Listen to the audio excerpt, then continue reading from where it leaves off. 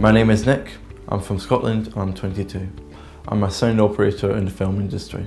So I was 16 when I first began an interest in sound, and it was through doing short films with my friends. We had a little film club that we used to do, and I just got talking to the crew members, to the rest of the crew, and my passion flourished from there. So I studied at Ravensbourne University, and during my time at Ravensbourne I would be in short films, just other little things that people are doing, and just little things that either my friends or people who referred me got me doing.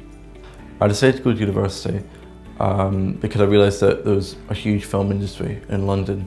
I went to Ravensbourne University because it was recommended by a lot of people to me who I spoke to in my run up to choosing university. The best thing about going to Ravensbourne University was immersing yourself in like-minded people.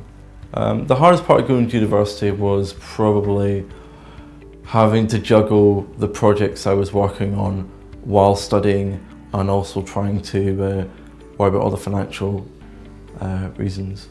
I could have got into my career without going to university, but I don't think I would be where I am now, because I was in a place where there was so many filmmakers, and it was a place to meet new people, make contacts, and those contacts are the people who I'm working with now.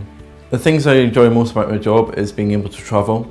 During Ravensbourne I've travelled all over the world: America, Morocco, France, and I just love how it's a new space every day, you know, new people, new places.